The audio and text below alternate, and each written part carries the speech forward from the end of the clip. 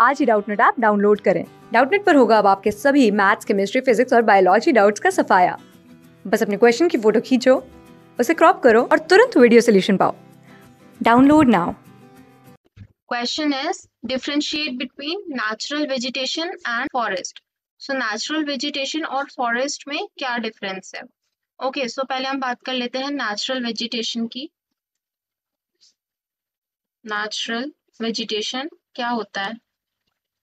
So natural vegetation is a vegetation that grows on its own without any human interference. ये ऐसी vegetation है जो naturally grow करती है और इसमें humans का कोई interference नहीं होता. Okay, no interference of human. Okay, no interference of humans, and thus cacti, rainforest, etc. are termed as natural vegetation. कौन से रेन फॉरेस्ट जैसे कि tropical evergreen forest, tropical deciduous forest, these all are a natural vegetation, comes under the natural vegetation, and it does not include crop as they are grown by humans. इनके अंदर crops include नहीं होते हैं. Okay, does not include crops. Now comes forest. तो forest क्या होता है? Forest. So forest is a large area which has various species of trees. इसमें क्या होता है? हमें various species मिलते हैं trees के. Okay.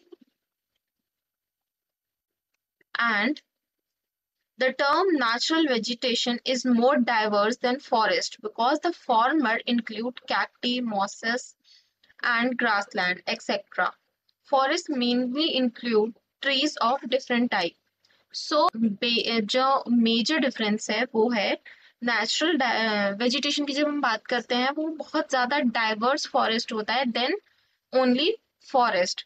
Natural vegetation जो है वो बहुत ज़्यादा diverse forest होते हैं उसके अंदर rather than just forest. Forest में हमें different type के trees मिल जाते हैं but in natural vegetation it includes cacti, mosses and grasslands.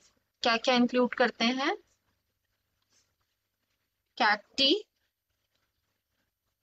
mosses and grasslands.